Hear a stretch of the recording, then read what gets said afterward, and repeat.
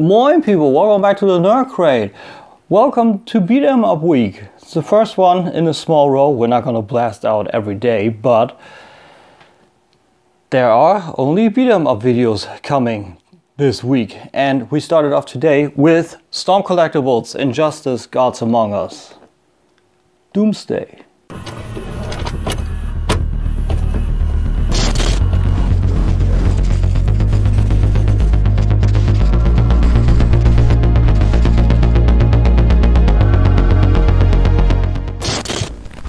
So welcome back people. I hope you were looking forward to this after my little announcement, and I was looking forward to this dude ever since I saw him. And then Comics and Cocktails in the UK, shout out to you guys, great shop, check him out.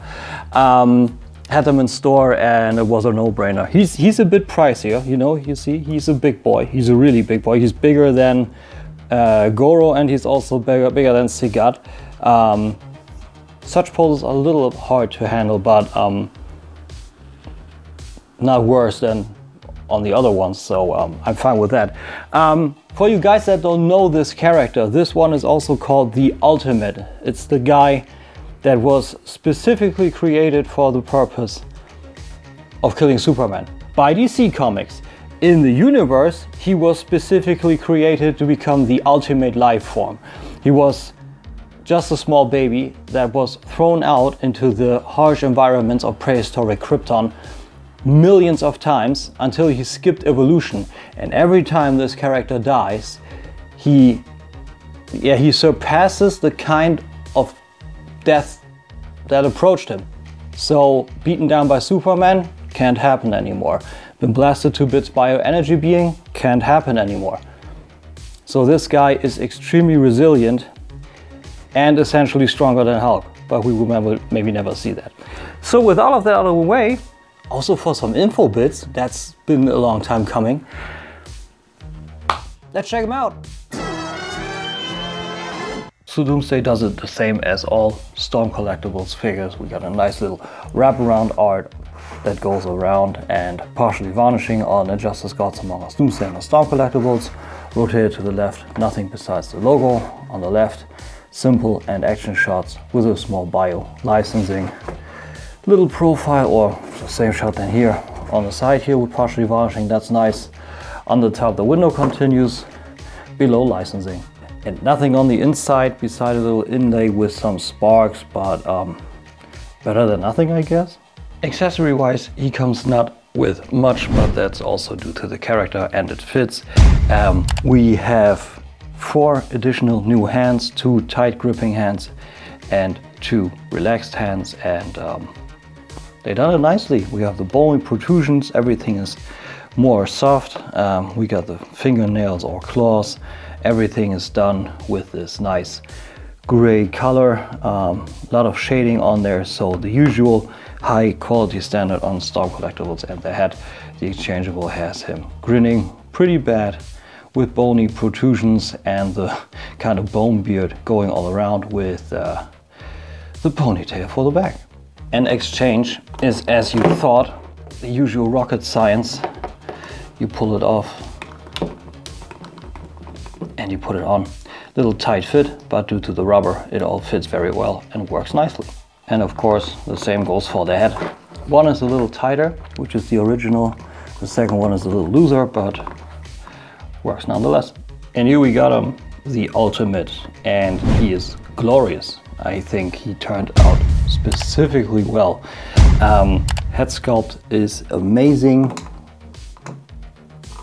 Like this is Doomsday to me, you know. This is how he always should have looked, also from other companies. I think this is a near perfect look. What I miss on him is this big kind of bony backplate. They only give him this, but was especially weird, I gotta add, is these rubber thingies could have gone on here pretty easy, but it's not his model, so I'm good with that. But yeah, beautiful, a lot of shading, gray base on the rigid plastic and on the soft one, with a lot of lighter and darker shading. Same goes for the bony protrusions here and on the shoulders. These you gotta be really careful about. These are hard. Those are rigid plastic ones also on the arms. So if you want to exchange the hands, you could potentially, let me check up on that and show you. See? This is, if you grip too tightly, you could even pierce the skin, I believe. But yeah, the pants feature green in different shades with the belts going around here. And that also makes for some ideas if you want to kind of recreate this look here, where his protective suit from that one planet where he fought the Radiant, that energy being, is all ripped up while fighting the Justice League and Superman. You can do that with some cloth, and maybe I will actually do that. So for styling, this goes all out, all down to the legs, to the feet. It's all done very thoroughly, and he's looking mighty fine. He's looking really mighty fine. I really enjoy him.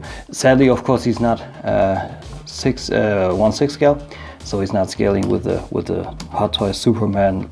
May it be Henry Cavill or may it be Christopher Reeve, but he's a big boy, and that's what I got the McFarlane toys for, and I think he delivers in that department. For articulation, this is where this guy delivers. This is crazy. It's the usual Storm Collectibles method, but it's just working for different sizes of figures, which is crazy. We have this soft rubber bit on the top, which covers for a double ball joint from the chest area or upper abdomen into the neck, respectively into the head, for a lot of up, for a lot of down. Crazy range, so you can really have him going on like, what are you doing here, little boy, also to the side, so he can really flex those muscles. That's crazy. We have a cover down piece on the shoulder, giving him a wide butterfly. Shoulders come out to the side, and then also usual, it pops out, but it also pops back in easily. So you can do a lot of range with it, which is crazy. Going all the way around, not that you need it, but you can do it. Bicep swivel, no problem. Double jointed elbow. Due to the bulk of the arms, they barely get 90 degrees, but I think it's better than giving them a single, and then he's not even doing that. So it's okay to me. Ball joint on the hand, on the wrist, giving you the swivel all around, and a little pivot on the hand. And like I said, the hands are soft rubber, so you get a little flexibility there to play with those tolerances, grab him, whatever. We got a double ab crunch, one from the upper abdomen with the covered piece into the lower, which is rigid, and then from the lower into the hip, which is on another ball pack, which also sometimes goes for a little gap, but that's for what this floating piece of the first part of the pants is for. Second parts of the pants are then of course the legs, which are sculpted and painted on the legs, which brings us to them. Full front, full back, both sides, sole split, and to a little tight on the side. Could be a little tight on the side, but you know, Doomsday and the split is the same as Arnold Schwarzenegger on the split, and it goes for Jean-Claude Van Damme kind of character. So Storm Collectibles Johnny Cage, you know, I'm looking at you guys. Double jointed knee gets you a little over 90 degrees. Bicep swivel around that ball pack, of course, and no additional swivel on the knee, so that's all fine. And we have the newer ball on the foot, so you get a lot of down, a lot of up, and you can rock them side to side working fine. And a toe tilt, which is big and crazy, so a lot of possibility there. And you can do a lot with this guy. But before we get to that, some small facts. So he's a big and heavy boy, 566 grams, and the size mirrors that too. A little bit over 10 inches, 25.7 centimeters. So posing wise, as you saw, there's a lot you can get this guy out of this guy. You can always have him like really sizing up Superman for a punch, you know, going in for this and just, you know, there's I believe there's no real big flexible puzzles you want to do with that guy, but you can easily achieve it, just as you saw it. Same goes for running. This guy runs a lot when he charges, so we already had the arms pretty far for what we need him, and then we just bring him out to the side, and we play a little bit on the tolerances on the foot because we need them pivoted to the outside a little bit more. This one to the back. I didn't try it too hard on this guy. It's actually the first time, but I think, yeah, with a little bit of tolerance, that quite works. A little bit slanted, but with this bulk and everything, I think this is the best what you can do. But just for shits and giggles, because this version of Doomsday is out of a beat 'em up game, let's just try real quick if he can do kind of my favorite, at least remotely. He's a little limited, but he's also big and bulky. So let's bring this out and this out, and we can actually, yeah, I believe it's possible. It's even possible to have him on one leg, on the toe tilt specifically, so no roundhouse, but it's a little wonky, you need to be careful, but it's possible. Banshee. And since I still got this guy lying around here, and because that's what I got him for, here we got him with the DC Multiverse Superman, and I think that's a good scale. Whoopsie. Superman himself is not a small dude. I believe he's somewhere in the 6'4", 6'3", 6'1" vicinity. And I think that fits. Like, Doomsday is just this hulking brute. But what's more important though, how does he fit with his Storm Collectibles brethren, specifically the bigger ones, Sagat and Goro. So here's my Storm Collectibles diorama. I try and get him really careful in there. There he is next to Goro. So he's a good half head bigger. And here you got him next to my Sagat, the Player 2 variant. And of course he's a little, you know, a little ace-stanced due to the tiger pose, but this is about head level of Doomsday, so Sagat would be half a head shorter. He would fit better with Mortal Kombat, weirdly so, since Goro's a big guy too, way bigger than human, but Sagat would actually be more realistic with him, like bulk-wise. You decide, man. Final thoughts. So that was him.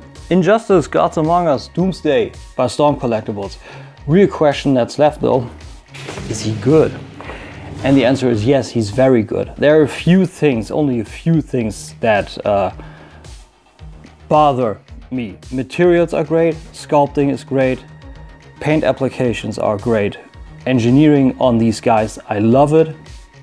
And besides Raiden, to which will come soon, I don't think these guys can do much wrong, you know? I think the points stand for themselves. The price is a little higher, so if you don't enjoy this character in particular, he's not for you. 120 bucks.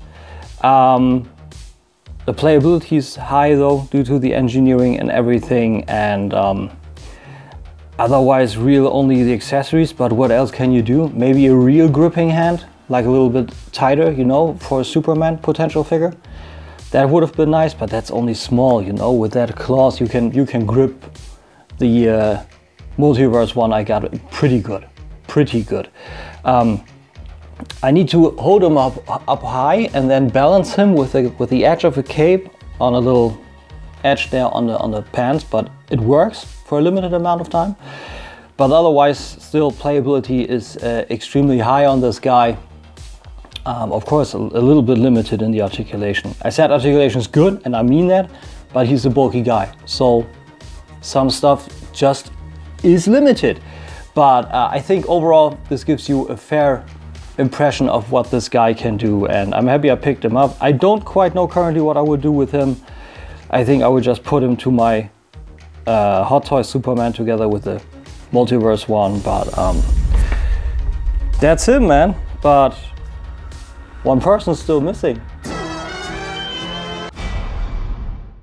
Hey kid, what do you think of that dude?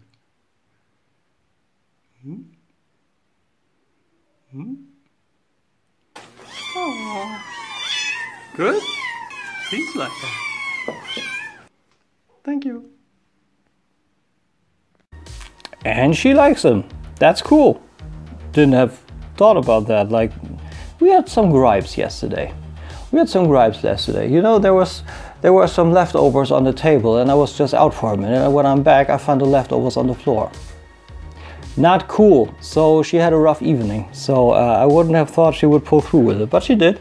So I hope you enjoyed this first part in my little week, and if you did, and if you do, leave a like, sub, notification bell, and the sorts. I would appreciate it. And otherwise, I wish you a good week for now, until we see each other again. Be good, be well. Bye bye.